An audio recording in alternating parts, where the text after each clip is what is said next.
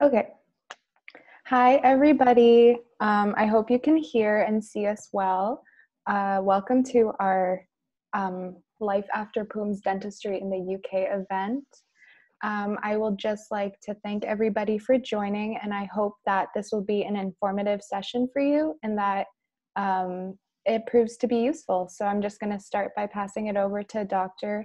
Hashimi, and yeah, he'll get started with the presentation. I hope you guys enjoy it. Hi guys, I hope you can all hear me properly. If you can't, just message in the comments. My name's Mehran, or Ali, as everyone calls me in Pums. I graduated from Pums in 2019, and then I went straight into oral maxillofacial surgery in the UK, and I haven't really kind of been much in general practice, but I have kind of put my toes into it. Essentially, what I'm going to be doing through this kind of webinar is kind of going through the new changes in registering as a dentist in the UK, and also discussing pathways that you can take as a career in the UK as a dentist, or if you want to go into oral maxillofacial surgery, because it's quite daunting and it's quite different, and it's very hard to kind of navigate yourself through the process because there's so much red tape, more so than actual Poland, to be honest. And because of Brexit now, things have got a bit more complicated and a bit more, let's say, unreasonable from the General Dental Council point of view, as I've seen this week. So yeah, let's go ahead. If you can go to the next slide. Awesome. Thank you. So beforehand, when I graduated and the people before, like the year before me graduated, we found a little loophole in the licensing pathway into the UK. So the way that licensing in any European country works is that there's something called the EU Directive of Qualifications, and that is the basis in which you can apply into a certain country using a degree from another European country. The directive is basically the sole guidance that any country has on what is required by another country for their graduates to register in their own country. So when you take a Polish degree, there's requirements which have been added on over the past 2-3 weeks post-Brexit, which are relatively not impossible to obtain, but very, very difficult to get, because majority of European countries, having a degree is good enough to get your license, whereas in Poland they've added on something into the EU directive which says that you need to have 1 year of postgraduate internship in Poland, as well as passing the LDEC exam. Now, the LDEC exam is difficult as it is. It's not an impossible exam, and I know people who've passed it in their first attempts or their second attempts. But what is unreasonable is the issue of internship. Now, to do a full year internship, which is what the General Dental Council is saying is required, if you go to the next slide, I think I've added the email. Yeah, so basically what they're asking for is that you need to pass this exam, and you also need to do 1 year of internship. Now, currently, as it currently stands in Poland, English students can only do 6 months. And the thought was that the universities could sign you off for a year, but for our university, for example, isn't necessarily doing that. And when you do obtain your 6 months and you've got your LDEC and you go to the UK and say, like, look, I want to register as a dentist now, they're refusing the applications on the basis that it's 6 months short from what they're asking for. So that leaves students in a bit of a situation, especially students who are from the UK or were planning to go to the UK after graduation. And the primary loopholes that we found is that now Dean Justina, who's in charge of the dentistry program for English students, has been made aware of this. She's trying to figure out a way that students can be signed off for that entire duration by kind of meeting the checklist. So the way that these internships usually work is that there's a checklist of things you need to accomplish through the year.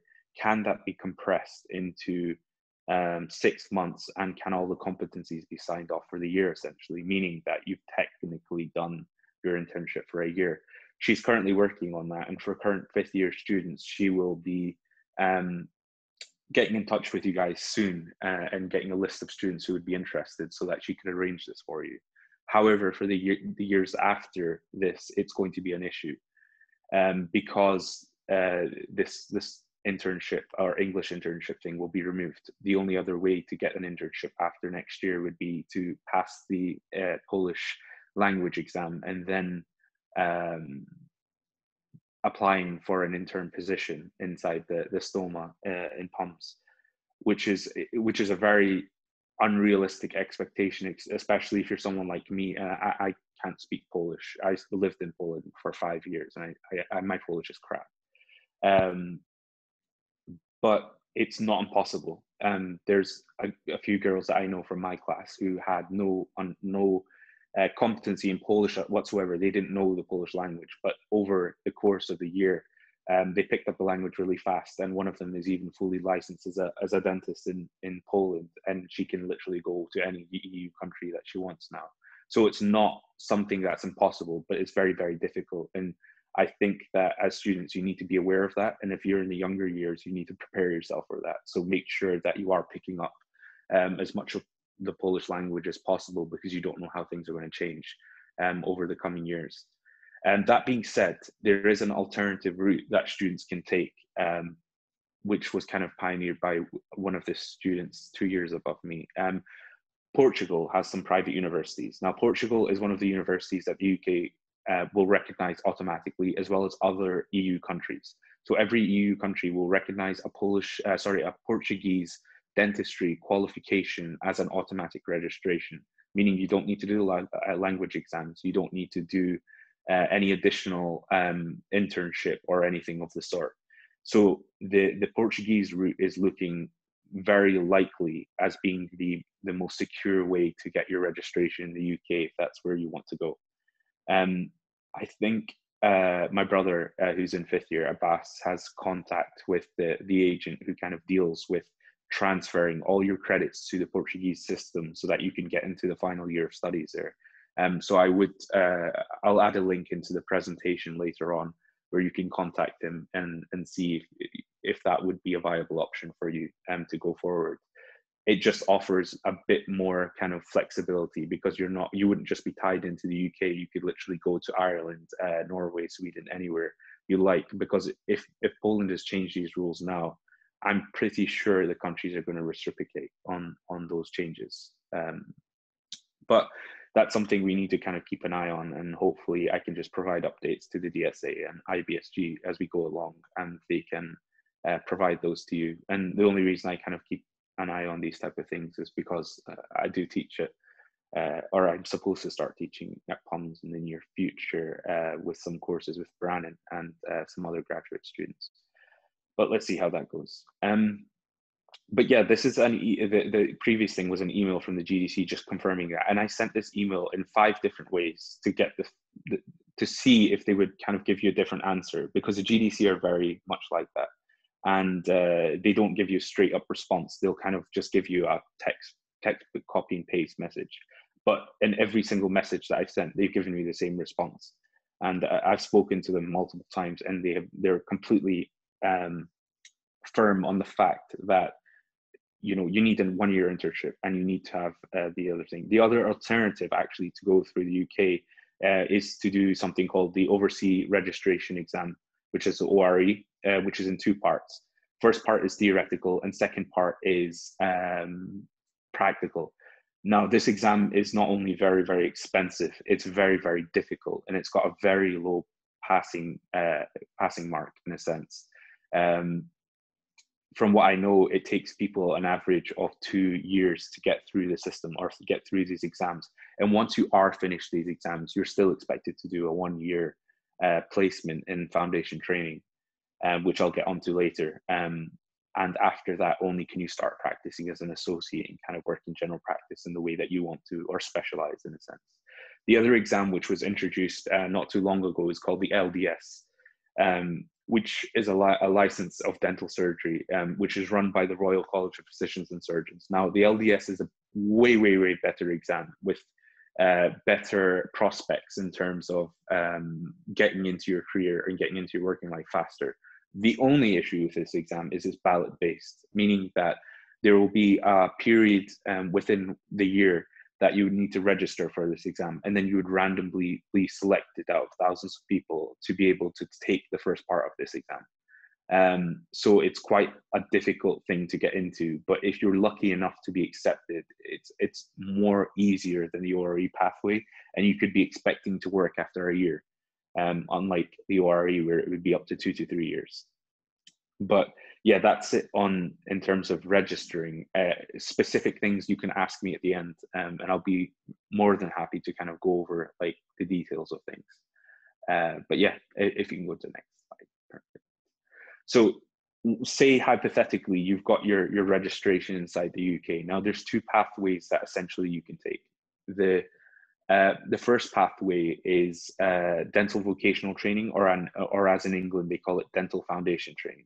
This is a 1-year internship, let's call it that, where you kind of go over every basic competency in dentistry, and you get introduced to things called audits and all these other things, which I'll go over later. Essentially, you're kind of mentored directly by a dentist who's been practicing, I think, for about more than 4 to 5 years. They teach you the basic fundamental things that you need to do, from basic examinations to treatment planning, to like coordinating with other specialties, and kind of creating comprehensive dental plans and evaluations. They're also kind of like your one-to-one clinical tutor. So if you get stuck on something or you need help with something, they're literally usually the door next door, and they'll come in and help you, or they can like take over and show you how things are done. They also do once a week have kind of like seminars and workshops and things, like one-to-one training with you, and you cover a range of different topics. It could be like composite fillings, it could be something in endodontics, it can be extractions, it can be anything. And essentially they monitor you over that year, and then they sign you off. And when you're signed off, you get this kind of certificate which allows you to get something which is called a performer number in the NHS.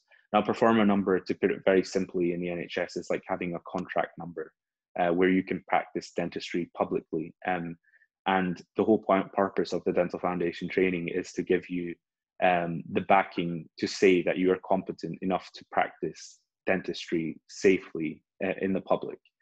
So the foundation training for EU graduates is not required. It's not a compulsory requirement. But if you want to be a good dentist and you don't want to lose your registration within your first year, you really need to do it. And I would highly recommend this to anyone who wants to come into the UK. If they know that they're going to pass an exam, or they have the feeling that they've passed an exam, you should apply for this training anyway. It happens, the applications, I think, open up around or before October, usually just after summer, every single year. So if you're going through the exams or you're going through the Portuguese route, you should sign up for this or kind of apply for shortlisting onto this program. And you'll have to do something called the situational judgment exam, which will test your clinical aptitude, not clinical aptitude, your behavior and your reactions to certain scenarios and situations. Exactly, basically what it means, the situational judgment exam. And then after you've done that, from next year, the interviews will be reintroduced. So you'll be interviewed by someone and they'll give you like a case that you need to go through. And basically they're assessing your thinking. They're not assessing your clinical competency, because they realize that you've just graduated and that's something that you're going to have to build up during that training period. But what they want to see is how you react to certain situations and how you process problems, because that's important as a dentist. And then essentially at the end of this like mini interview type of process, they'll rank you. And there's like hundreds of programs across the entire country that you can apply to on a ranking based system. And the scores that you get from your interview in SJT will be the determining factor of where you end up. If you want to go to London, you need to be pretty much like the top 10% of the entire applicant pool in terms of score. And that's the sole way of ranking in the system. But yeah, that's dental vocational training. So the pathway is there kind of written down. Of course, it's going to be updated. So I'll probably provide a comprehensive kind of like PowerPoint to you all that you can kind of follow and read through, as well as some additional reading material for you. The other pathway, so this is hospital-based dentistry. They call it dental core training. Traditionally, the way that the system works in the UK is that you do your foundation training in your first year, and then while you're doing your foundation training, around January time, end of January, start of February, you apply for something called dental core training. Now, dental core training is either hospital-based dentistry or subspecialist dentistry or community dentistry. So again, you have a trainer, you have an educational supervisor for that entire year, and you're working at a more kind of comprehensive and more advanced level than you were the previous year. When I started working, when I graduated, essentially I took on a locum dental core training position in oral maxillofacial surgery, which is completely hospital-based. So it's like you're literally playing doctor the entire year, and you're pretty much always out of your depth, but you kind of pick up through the training and through the education that you get through that year on how to kind of suture lacerations, deal with like advanced dental traumas and facial fractures and these type of things. But that being said, dental core training has other kind of pathways as well. You could do things in community dentistry, so dealing with patients who have high needs and high dependencies.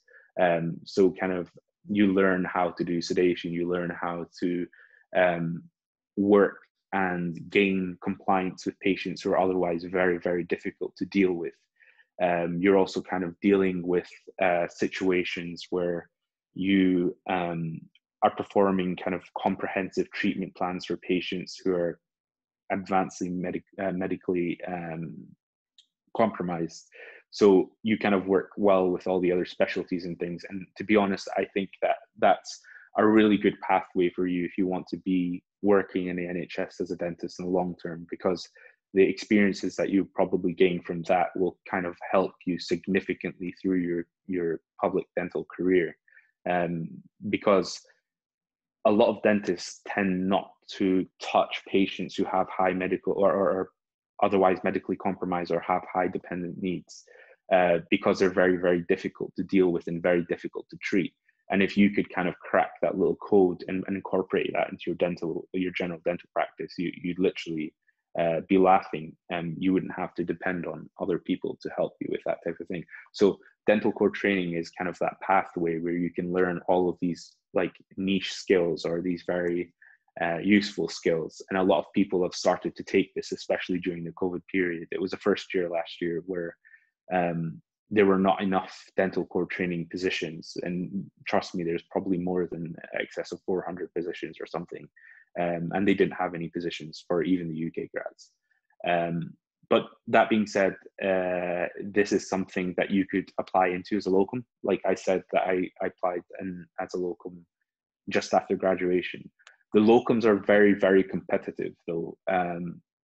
When I applied the first time I applied, there were 60 applicants or something, and they're only looking for one person in one spot.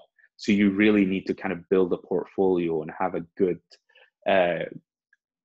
like kind of reference in terms of work experience that you've done in that field, and you need to kind of prove that you know what you're doing, because in oral maxillofacial surgery, it's just it's insane. It's from the get-go, you're kind of thrown into the deep end, and you're expected to deal with these people like either half their faces are missing or they've got complex cancers, and you kind of need to know exactly what you're doing. So again, while you're in dental school, the top tip that I can give you, and that I wish I kind of followed through a bit more with, despite my like kind of alumni who are in the years above me telling me about this, is that build your self-work experience in the relative field that you expect to go to in the future. Whether you do that at home, whether you do that in Pums, try to do something at least that will kind of help you gain a stronger insight into the eventual pathway that you want to go to. I know people say go into general practice and decide afterwards, but I think that's a bad mentality to have, because you see the difference between the people who've kind of made up their mind at the beginning on where they want to end up, and the people who kind of decide in between. That being said, it's not a problem, it's not an issue, but it will help you a lot better in terms of getting into that specialty if that's what you want to do eventually. But yeah, next. So working as a dentist in the UK, there's specific things that you need to be aware of. And as a graduate myself, regardless of what country you want to go to, I would highly recommend that you start using guidelines as you go into your clinical years, and use the guidelines of the country that you're eventually going to want to go back to. For me, it was NICE guidelines, which are NICE guidelines, SDSEP, Royal College, and NHS guidelines in a sense. So basically, these are comprehensive guidance on what you should do in certain clinical scenarios or clinical situations. And a lot of it, or nearly all of it actually, is evidence-based. So you only get the kind of the best of the information that's out there in terms of how to deal with something. For example, the other day I had a kid, this is a very basic situation, but there was a kid who had an avulsed tooth which had been out for more than 5 hours, and it was in milk, so it was a physiological storage medium. You know, this was his permanent teeth, his 2 permanent incisors, central incisors, and most likely I would just reimplant them and then just place a kind of splint on it to see if it could kind of heal. But the guidelines kind of give you that that kind of backing to make clinical justifications, and also provide you with the information that you need to kind of explain to the patient's parents, for example. Like, there's a really poor prognosis for this type of thing, and you can kind of give them the specifics of why that's the case. And it's one thing reading through textbooks and kind of gathering that information in your head and being able to kind of describe that to patients when you're meeting with them. But it's another thing to have guidance which tells you these are the things you specifically need to mention. These are specific problems that you need to kind of describe to the patient and their family or something. Because if you don't, basically you could get litigated, and you could get sued, and not just get sued, you could get taken to the GDC. However, because you have these guidelines, you have a baseline, and with that baseline you could kind of use that as your justification to why you've done something. And this is, and I wish I used this more while I was in dental school, because the more you use them and the more you get used to things, the more your clinical direction or clinical understanding will kind of develop. You're not just stuck with things that you've learned in your exam or you kind of teachers told you, but you're doing things properly and efficiently in the way that they kind of should be, or the way that the evidence suggests that it should be done. And you also kind of get into that habit of constantly checking and constantly updating yourself on that too. Now the next thing is audits. Now audits are a very special thing in the UK. If you're a dentist in the UK, you need to do an audit. If you don't do an audit, essentially you could pretty much be in danger of losing your registration with the GDC, because it is a core requirement. Now, an audit is assessing the quality of something, or assessing the kind of, let's just say, or reflecting on something, a specific topic or a specific problem that's occurring. And basically, for example, I think an example would be better. Assessing the quality of radiographs is a very common audit that's done. So all the radiographs that you're taking, or all the radiographs that are being processed in your clinic, you essentially will gather information on how good was the quality. Were you able to kind of get all the information you needed from that radiograph? And the third thing would be how you improved. Now, you're doing this over a range of different radiographs, say like over 100, 150. And then at the end, basically, you compile all this information, you create this report or this presentation on the range or the scope of things that have been done and how you can improve it. And essentially, that's what the GDC called self-reflection. So in every single kind of aspect of dentistry, you can hold an audit, and that's a great way to hold yourself accountable on improvement and improving your quality of practice, and also improving the quality of practice of the people around you as well. So those are great, because otherwise I feel like a lot of people become stagnated and they kind of stick to the same thing, which was why audits were kind of introduced. A lot of people who have like 20, 30 years of experience in a certain field would rather continue doing things the way that they usually do it rather than improve. So this audit process is essentially a way to kick them into new habits and constant reflection and constant change. Tied to that is CPD requirements. Now, if you don't know what CPD is, it's clinical professional development. I can't even remember what it means, but yeah, it's basically professional development courses or programs or anything of the sort, which keeps you in the loop with the current know-how in terms, continuing professional development. Thank you, Brandon. Sorry. And essentially, in the UK, you have, I think it's about 20 hours compulsory CPD per year. This covers stuff like medical emergencies. It covers any education that would be relevant to your current scope of practice. And basically, this is another way to encourage you to keep on studying and keep on researching and keep on kind of developing on your competencies, your dental competencies.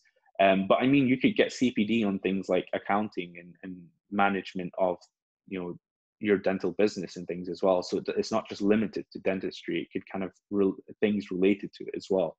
But that just keeps you kind of going as well. The other thing is indemnity. Now, indemnity is like your legal protection. Every country has a somewhat of a requirement, but in the UK, if you do not have indemnity set up before you start practice, you'll basically lose your registration because it shows that you're not responsible enough not professional enough, or not too familiar with the way that it would work. But it's the fact that if it's a legal requirement that you need to kind of legally protect yourself and you're not following that, they believe that you're not being professional, and that's the way that they would litigate and take away your registration in a sense. You're also putting patients at risk by not having indemnity as well, because if you do something wrong and they try to sue you, you could just kind of like declare bankruptcy or whatever you want to do and not have to pay out. So it kind of protects patients in a sense, as well as yourself. So if you do get sued, they would pay out as well. Other thing is very, very, very important, because I didn't know how to do notes when I was in Pums, but if you do not record all of the things that you're supposed to record, like you're supposed to do an extra-oral examination, you're supposed to do an intra-oral examination, you're supposed to do your BPE, among other stuff, while you're doing an exam. If you're not covering all of those checkboxes, and say somebody complains to you one day, complains against you one day, the GDC will go back 5-6 years and find one case with one patient out of the thousands of patients you've seen, and say that you did not do, say, a proper extra-oral examination, you did not palpate the lymph nodes, or you didn't do a proper check of the periodontal status of that patient. And based off of that one patient, they will suspend you. So start gaining really good habits while you're in university. Even if your clinical supervisor doesn't care about your note-taking or anything, get yourself a notepad, get yourself a template on things that you should really be looking out for when you're doing a basic clinical exam, and start doing it. You need to build your habits while you're in university. There's no point thinking that I'm just going to go through dental school as the status quo, and then afterwards I'll start to pick things up when I start working. It's believe me, any graduate will tell you it's the worst thing that you can do, because you've already built up those bad habits over the course of the 3 years that you've been in clinics, and now you're working in practice and you have to build these new habits, but you've already kind of built that stubbornness inside you where you don't want to do it, but you have to.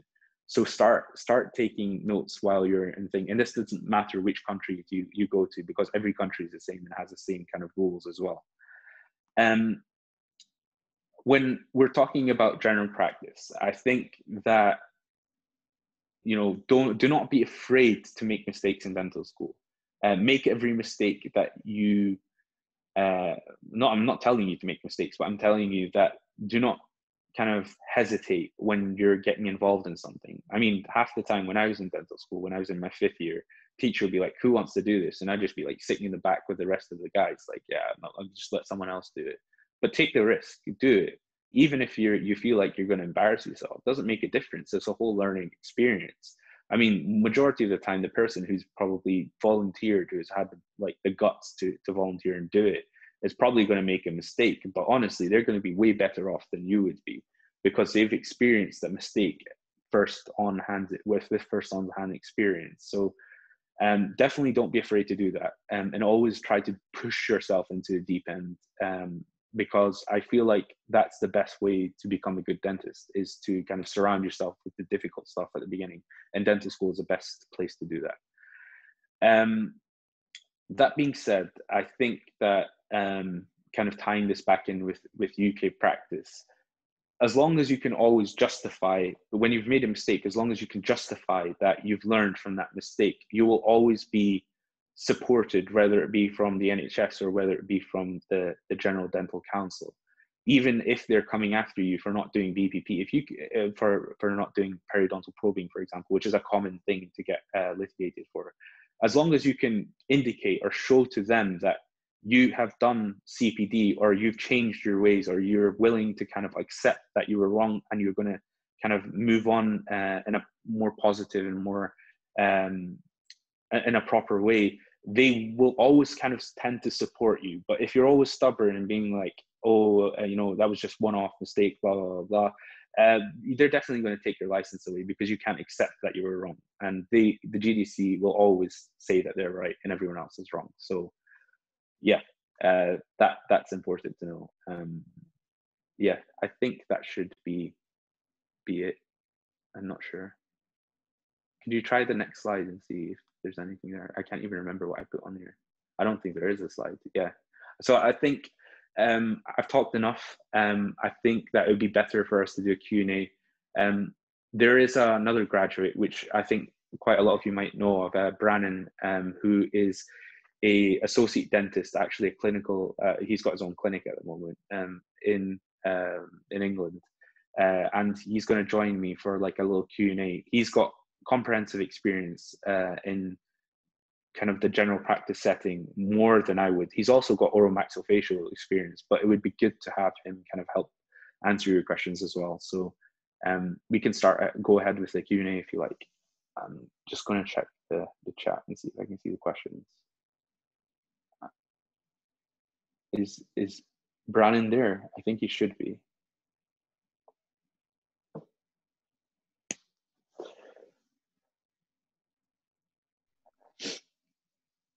Yeah, I'm here. Hello.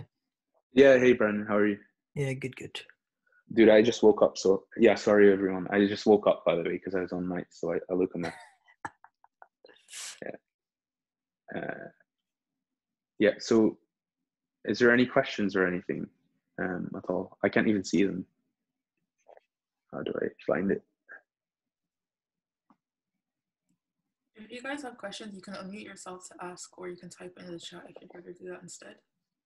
Oh, okay. Oh yeah, I see it now. All questions, okay. So MJ is asking, what if you do bad on the vocational training? Is there any way to get a better result or work in a better city? I think you would know more about that, Brandon, because of In terms the of people that you know. Are you bad in what? In vocational training, so you know the DFT, like yeah. Because we do know someone who did it, and I know a few people who've also done foundation training, and they've struggled through it. But if you want, Brandon, you can start, and then I could just give some input. Do you think they mean by a bad rank? I think they mean by what if you do bad during the vocational training. So, you know, when you're in the foundation year. I'll be honest, it's not really possible to do bad.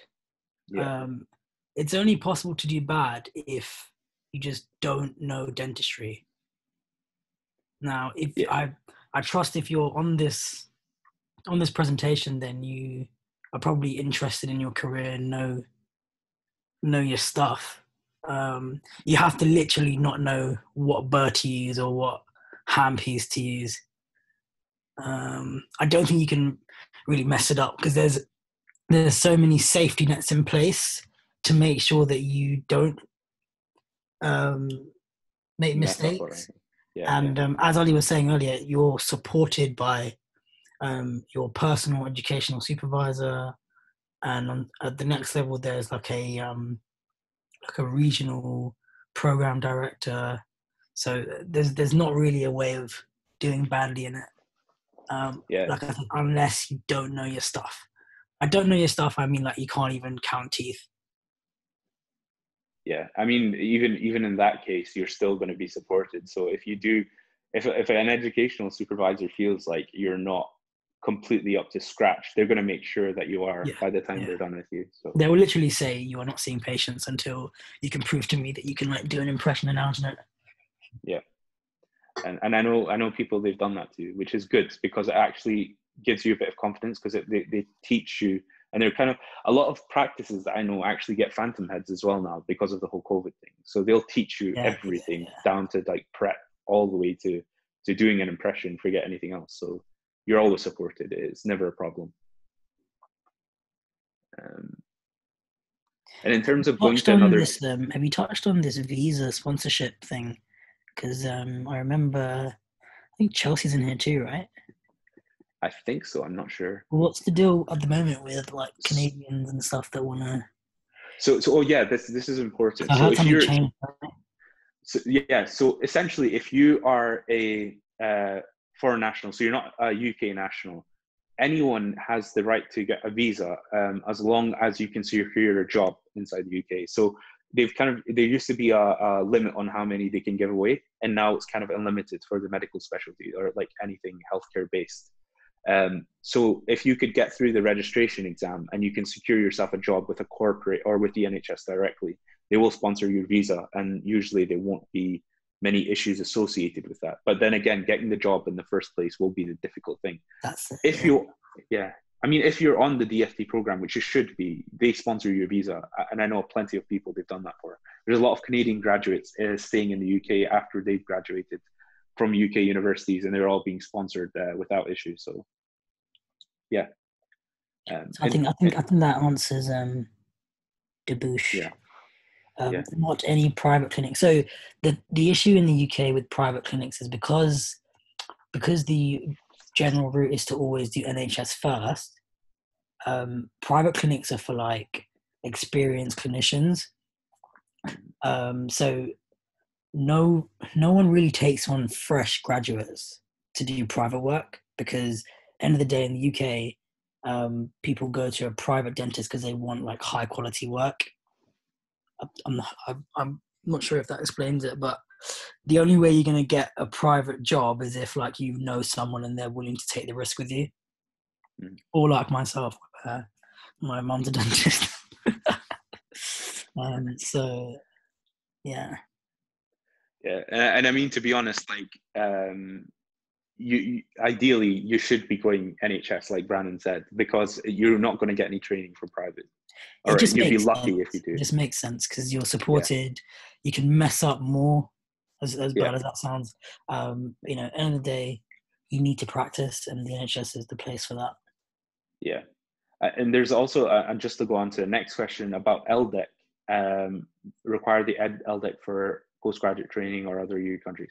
So essentially, because Poland, unlike all the other European countries, Poland has been special. They've said on the E directive that kind of gives your degree validity within the EU bloc, that they require 1 year postgraduate training and the LDEC to get your license in Poland, or to meet the targets of directive. Now, the targets of directive, if you look at it objectively, is literally just your dental education, nothing more than that. It's your 5 years of dentistry. The syllabus that you have is good enough, because if me and Brandon have been able to register with it, there's literally no issue. But because Poland has added the LDEC and the 1 year internship as a requirement on the directive, every EU country takes that as the requirement to become a dentist in Poland, which is not true. But you need to do both if you want to work in the UK, or you could go through the Portuguese route, or you could take the LDS or RE. So there's 3 routes, and all 3 of them have their pros and cons, and it's up to you to choose which one would work better for you. Got another question, Brandon. Hussein's asking about note-taking. Note-taking. So Ali mentioned how the UK likes guidelines and things. So the Royal College of Surgeons have some guidance documents on their website if you go and have a look. So it's got ones on antimicrobial prescribing, and I believe it's called record taking or record taking, record keeping. record keeping. Yeah. So I think you guys can make like a free login, or if not, I can probably send some PDF over, and it literally explains everything that you should be recording. And it tells you sort of what you should be recording for what situations and what's important and what's not so important. So it has a good outline there.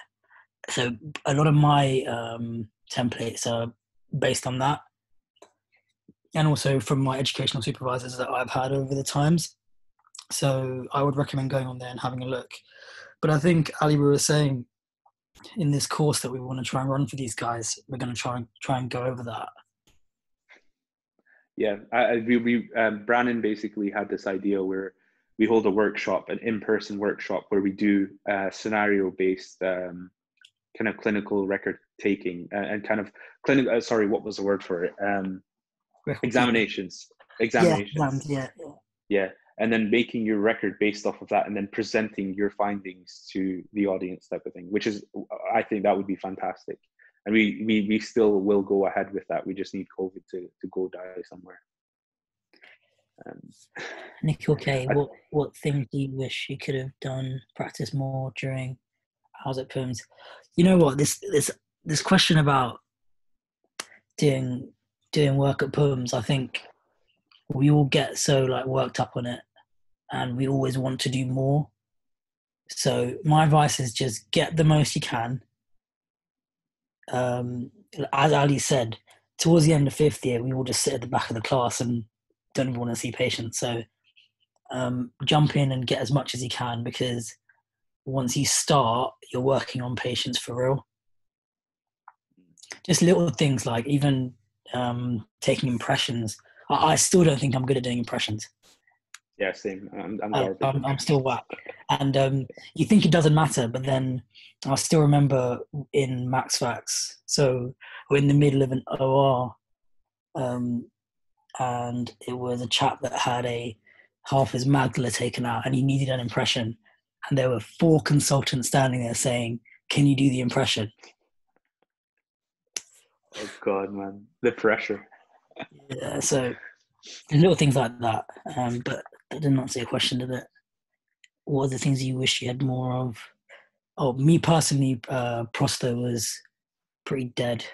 Barely did I did like 1 person core for the whole. Prosto's huge. Yeah, Prosto. Literally 90%, not 90, but like 70% of your practice will be doing like Prosto work, like dentures and inlays, onlays, and things. So the thing is, like I said, I wouldn't get too hung up on it, because things change. You learn as you go along, and as long as you can hold a drill and do fillings and things, you can do the rest of it. I wouldn't get too hung up on it. Even endo, like we did I did all like file-based manual endo at uni, and now we just do rotary, which is completely different. So I wouldn't get too hung up on it, but try and get as many hours as you can in those rooms. That's all. Yeah. And I mean, you always get courses and stuff that you want to go to and pick up these skills anyway. So, you know, just learn all the basic competencies and everything in dental school, and try to kind of get into the more difficult stuff while you can. And then if you don't accomplish everything you want to, you will accomplish it while you're in practice with all these courses and things that are available. But the next question is, what is the average salary? Of course, money is important. You wanna go about general practice, because mine was unrealistic. So again, it all depends what you do. So if you're doing DFT, I believe it's something like 32k. That's not after taxes. That's before. That is, it's 34 now, and that's before tax. So you'd roughly be taking what, 2,000 home for your first year, something like that, right? Yeah. I went straight into associate, and I got I think I hit like 50 or something. Yeah. But again, it all depends like where you live, and I was living out, so a lot of it went with expenses and traveling, and it just really varies. But I would just work with, if you're trying to work out in terms of whether it's viable, just work from that DFT salary. You do what Ali did. Yeah, mine was unrealistic though. I went straight into, I got a locum job in oral maxillofacial surgery, and that was about 89,000 in my first year, which was pretty great for a first salary, especially because I still didn't know anything when I was going into it. But you can easily make that actually more than that as a general dentist, but it takes a few years to get into. Yeah, it all depends on the position really, and what you get. Is there any more? Yeah. So there's other things, by the way, Hussein, if you're interested.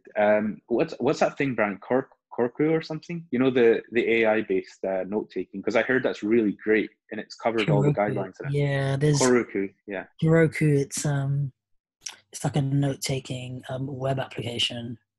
Yeah. It's subscription based though, so you need to pay for it, I believe. Yeah. There's lots of things out there. I've got templates which I can send to you guys to have a look. I've got templates for everything, and they've been like refined over the years. Yeah, those are the best templates.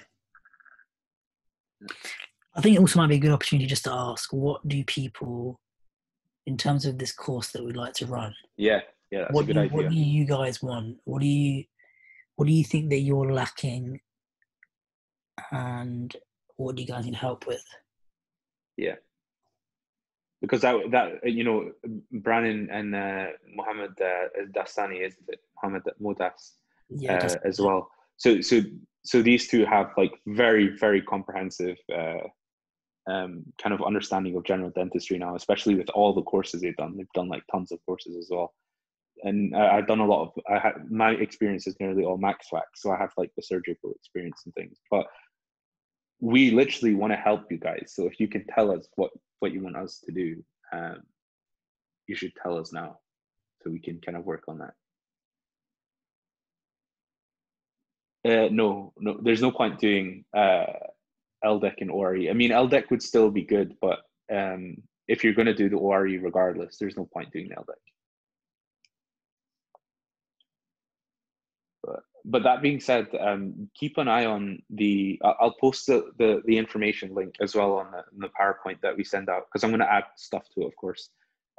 They might be changing things up. But right now, I just read that the General Medical Council, so the medical alternative to the Dental Council, is now accepting USMLE and NBDE, USMLE, the Canadian one, the Australian one, and the New Zealand one as a direct entry, not requirement, but as the accepted method to get your license in the UK.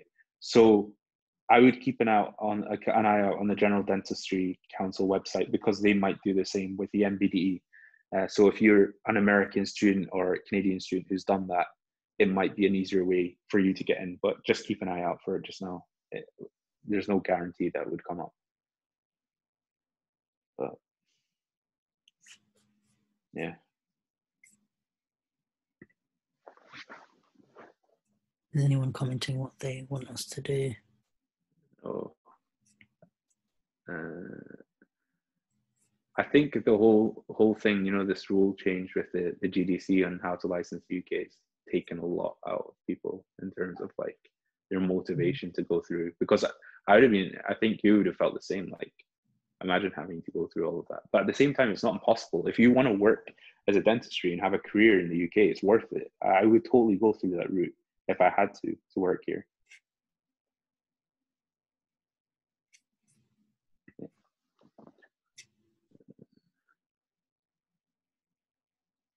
So I guess there's no questions. Yep, looks like that's it. I wanted to ask quickly. First of all, enjoyed the chat. Almost made me want to switch back to dentistry. You'd be a shit dentist, actually. Fair enough. But I was wondering, like, especially in the MD side of things, we don't get nearly as much, I guess, practical training in our clinics. And I was wondering what the transition to being like an independent clinician was like for you guys once you graduated. you guys have spoken about it a bit, but yeah, I was wondering more, especially like in the OR when you have like the complex cases. What was that transition? Do you want to start with you, Ali? Yeah, I mean, it was difficult. Don't get me wrong. You're thrown on my first day at work. I was on call. I was just given a deck phone, which is like a pager, which is a phone. Let's put it that way.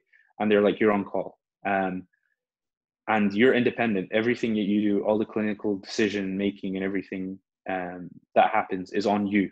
You've got support if you need it. You can call someone for help if you need it. But the transition was very, very hard at the start. And I'd always be messaging Brannon, because Brannon also was in MaxFax at a point in time. Like, what am I supposed to do with this? What am I supposed to do with that? So as long as you have like somebody that you can kind of speak to about certain things, I think that transition was quite generally easier to handle. However, if you don't network, if you don't build that support group with yourself, I could just imagine that would be incredibly difficult to work as an independent practitioner in a sense. Now, kind of like after like a month, a lot of graduates say this, but I would, you know, having gone through it myself, a month into working in any environment or any kind of specialty or field, you're kind of you have the basic understanding of exactly what you need to do, and you start building that confidence. And then say after like 4 or 5 months, you know, at the end of my placement last year, I was literally doing things with my eyes closed. So the transition is hard at the beginning. The initial shock is there, but it gets better over the course of time. Yeah, what about you, Brad? Yeah, I think Ali, you nailed it on the head there. I personally like the thrown in the deep end way of doing things.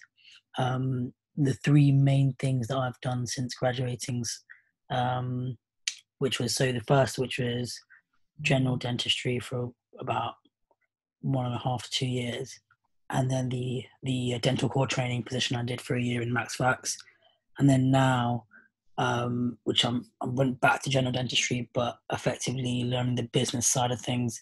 I've been chucked into the deep end each time, and yes, at first it seems really overwhelming, but the learning curve is just incredible. You learn quickly. It's like if you do one filling, you aren't going to learn. But my first day of work, I had 25 patients. You just pick it up. It is the way to learn. You have to be tough. I think there's an element of that, and be able to handle the stress. But I think everyone that does dentistry knows, you know, dentistry medicine knows that it is quite taxing on the mind in that sense. I think the fact that we survived that oral and maxillofacial year just explains it really, because they send you down to like the emergency department to like stitch up someone's face, and then by the end of the year you're just doing sutures without even thinking about it, as Ali said. I mean, I remember my first I think I messaged you. It was my first trauma case, and half the guy's face is gone, and I was just sitting there like, and that was like 2 a.m. in the morning. I'm the only MaxFax doctor in the hospital, and I'm just sitting there like, what the hell am I supposed to do?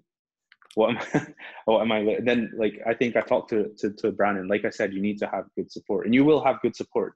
This, even if you don't know anyone in the country, but you know, you kind of systematically start going things, and as long as, that's why I was saying taking note keeping is important, not just because you're doing good record keeping, but it forces your mind into a habit of thinking systemically and kind of predetermining things as well. Like, this is what I need to do. This is my thought process. And actually in surgical speak, that's called sequencing. So sequence, right? yeah. I think that's a big thing that I learned from the hospital was, you know, taking things systematically instead of just like jumping to a diagnosis. You like take a step back. You know, you do your medical history, social history, and like slowly go through it. I agree. Ali mentioned about having mentors. So 100%. I think a lot of people in dentistry will tell you like, the clinician you are, or what's the phrase, you are who you like hang around with, like your 5 closest people or whatever. So who you hang around with is who you become. So, you know, I hang out with Ali, so you know, I get that influence from him. So if you hang around with like-minded people and people that want to learn and or support you, those transitions are a lot easier. It makes your life a whole lot easier in terms of like your career progression and everything, because when you have one mind, it's just kind of, you're thinking kind of like tunnel vision most of the time. But when you have another perspective, it literally is game changer for you. And that's important for dentistry and medicine. You always need to have like that objective thought or that other person that can kind of rationalize things with you. Does that answer your question, Sachin? I don't know. I feel like we always go off topic with these things, but No, that was great. Thank you. yeah, the being in the OR and stuff was like very different for us. Like not even know how to like put a scrub on first time. It's half getting shouted at and then half getting praised, I think. Yeah, you need to have thick skin, definitely. Very thick skin, because these consultants you remember, they've got like over 20 years experience working in things, and what's basic to them is very new and very difficult to you. So if you're not like doing something properly, or you're suturing like an idiot, or you're kind of drilling like an idiot, they are literally going to abuse you. But I think that's just subjective based on the consultant. But at the same time, you need to kind of grow that thick skin and also understand why they feel that way, because they're going to think it's basic. And remember, every single year, these guys are getting new trainees and they're starting from scratch every single year. I'd lose my mind if I was in their position. So yeah, it's very frustrating for them. Yeah. Tony Lee's asked about LDEC. LDEC resources, I never took it, but when I was vice president of DSA, I like fought very heavily to get things. I think we paid like for the translation of the LDEC 200 book, which should be on the DSA like Google Drive somewhere. I think people have got it. DSA still sends it to people. Yeah, so I remember we got that when I was there. So I would recommend using that. But I think there's Facebook groups and all sorts now. There's an app actually coming out in English. Abbas was telling me about it, which is like all old questions and everything just translated properly. Because LDEC apparently, well, I don't know about this. I don't know what you've heard, Brandon, but apparently LDEC is like 70% old questions just recycled. And the pass mark is 55%. So yeah, I'll be honest, I haven't looked into it ever since I found out my way of getting registration. I sort of same.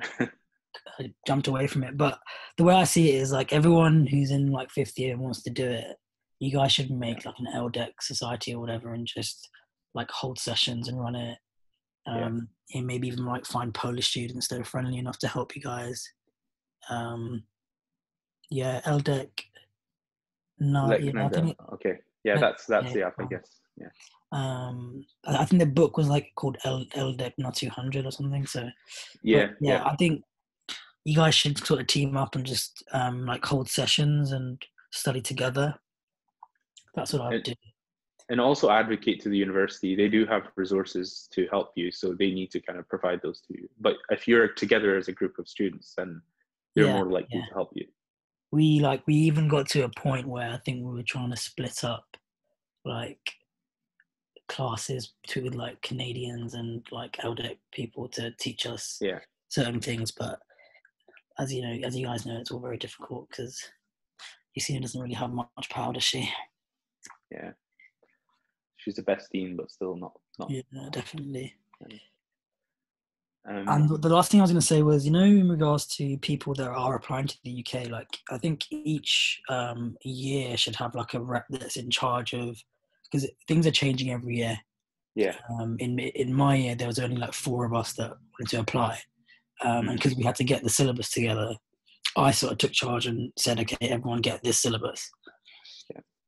So similarly, I think each year should have like somebody that sort of coordinates and helps out. Not because I don't want to help anyone, but it keeps changing. So like, for example, I think Ali knows more than me now about the process. And then I still get messages from a lot of people about the process, but it's changed. So if you pass on that knowledge to that next person, then everyone's got a really comprehensive understanding of it. That's my other piece of advice, really. Yeah, that's definitely true. You've got to work together. I mean that's how it was for us when we were back. The only reason I was able to register that easily was because of the information like Brannon and Tufan and stuff passed on to me. So our hope is that continues. I mean, now you have the Hashimi brothers to sort of set the way. So yeah. Does anyone have any other questions or anything they like to ask, or any comments or anything that they even if you've got feedback for us on what we can improve or what I could have improved in this seminar, because it's something new for me anyway. So just a question, when are you going to come teach at Poznan, and will you be teaching me perhaps? Oh God, I really hope so. Out of interest, what year is everyone? What year are you in now? Third year. What the hell, man? Dude, I know. Do you remember my first day? Yeah, I do. You're 3 years you're on something. I swear you were like twitching. Yeah, my eyes. Yeah, I know. Cocaine. Yeah, literally. And he was going about saying shalom to everyone. Shabbat shalom. Yo, by the way, question. Are you still in touch with that Alex guy? Is he in Canada again, or where is he? Yeah, my friend Alex is in Canada at the moment. He's just like preparing for the exams. About the Canadian thing, there's a big delay in licensing at the moment. So people in my year who graduated are still suffering the effects of the Canadian system. Canadian system is worse than the Polish system, if I'm honest, in terms of like admin and organization. I think it's just as bad. Yeah, I think every system has its flaws. ORE is a similar thing here, I think. Yeah. I mean, this is another topic. Right? Sorry? Alex as in Aclior. Yeah, Aclior, yeah. The other thing, by the way, I completely forgot to mention this. This isn't the UK, but Pums graduates can apply to Ireland for a license. The only problem with going to Ireland is getting a job. It's literally impossible. I only know one person who was able to get a job off the bat, and she was an exceptional case in the sense that she's a genius. So it's quite difficult, but it's doable. You can get a license without having to do the LDEC or anything of the sort in the Republic of Ireland. I think Norway is the other one where everyone likes to go. So again, if you guys want like advice on that, reach out to some alumni. We definitely know some who are out there. So it might be worth if you guys want input on that. Yeah. And again, there's a lot of competition, a lot of people that don't want to help. So pick your advice properly. Yeah. No worries, Tony. Is that it then? Is nobody got anything else to add or anything? Because we're going to escape. Application process to Ireland. Okay, so just to quickly go over that. Now, it's all paper-based still in Ireland. There's a link. I can send that to you, Danielle, if you like. And on that link, you'll kind of reach this gateway kind of application. You did basically have to download the paper application. You fill in all your details and everything. You can put your address as the country that you're from. So if you're from Canada, you put your Canadian address. Doesn't make a difference. They basically require copies of your diploma in English and Polish. And they also want a letter called a Certificate of Conformity from the Chamber of Doctors and Dentists in Poland. And that basically says that your degree is, your degree without the LDEC and everything is valid as kind of like your final qualification, and you do not need to do your license for you to use that degree in another country. It works for Ireland and Norway, but it doesn't work for a lot of other countries. I think it works for Sweden as well, I'm not sure. But for a lot of countries like the UK, Germany especially, they have the biggest problem with it. They won't accept that. But once you have that certificate, you've got your disclosure, which is like your police criminal background check. You send all that paperwork to them. There's like an application fee. I can't remember how much it was. It was like, I think it was 24 euros I paid. You send that away to them. You wait like 2 or 3 months, and then they send you your license in the post. So very, very easy way to license. Just takes a lot of time, and you need to work out how you're going to get a job in Ireland. If you're an Irish national, then it's going to be much easier, for sure.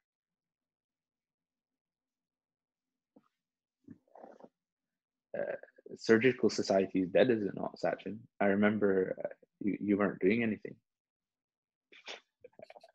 Can you set that up?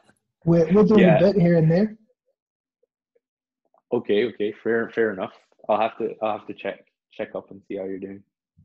Are you poaching my doctor, Sachin, in front of me? You're poaching my connects in front of me. I'm gonna start a turf war very soon. Ali's been my friend since before you got to Poznan, so I don't know who's poaching. He's my doctor. He's my connects. Find someone. Yes, Sachin, you had your time. It's over now. Fair enough. He's ST1 now, so he can show you some. Oh yeah, I'm a registrar now, so I'm going to make you do all the crap work, Sachin. I'm going to make you clean the floors and clean the chairs. I have another question. Yeah. For the Portugal route, is it too late for me to apply for that as a third year?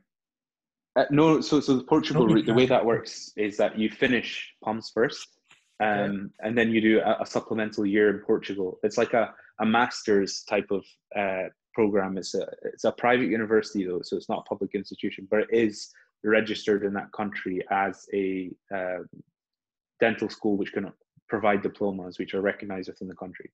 I'm sure you can research into it, but my understanding was the idea is you just join their fifth year. So it effectively disregards your Pums degree. Yeah. But the reality is you end up coming up with 2 degrees. So my closest friend actually did that. So I'm sure if you want to, you could, but I think if I was you, I would finish Pums first. Yeah, 100%. Because then at least you have that one for sure, you know? Okay, sure. Could I message you about more detail? About that, I think Brandon's friend, and it was Naveed. Naveed. Who's kind of, so he'll be able to help you with that. Yeah, exactly. He has a thing. I think right now, Abbas is collecting names or something because they're going to do like an information thing, or going to provide information on how to do it. So I would just get in touch and he can add you to the email list or whatever it is that they're doing. Brandon, when you're doing your EPSU takeover? Dude, I was meant to do it and they bloody cancelled on me. Yeah, I know, Eddie. Why do you keep cancelling? He just wants all the famous people. He thinks we're not famous. I wanted to do it while I was in my Max Fax job. I will definitely do one, guys, but once my workload is manageable. Yeah. It'd be fun to see. Stuff. Of course. So I guess if there's going to be no questions in the next minute, we'll call this webinar to an end. I need to go shower and actually do something with my life. I literally finished work at like 12 o'clock. I went for a dental checkup and then just woke up about an hour ago or just before this webinar. I think, guys, if there is anything that you guys want us to like teach you guys and help you guys out with, please let someone know. I'm sure if you tell like IBSG or DSA, they'll pass it on. Yeah. I think I'm still in the Facebook groups and stuff, so let us know. Is that okay then? I just want to say thank you to both of you for helping us out with this. It was really awesome. And if anyone has any questions for DSA, don't hesitate to like message us on Facebook or Instagram, and we'll help out with that. Thanks a lot for having us both. Thank you. It's good fun. All right. IBSG will post this PowerPoint on our Facebook page, so just look out for that as well. Yeah, I'm going to add quite a few things to it, just links and stuff as well. That'll help. Thank you. No worries. Have a nice day. Bye-bye. You too. Take care, guys. Bye.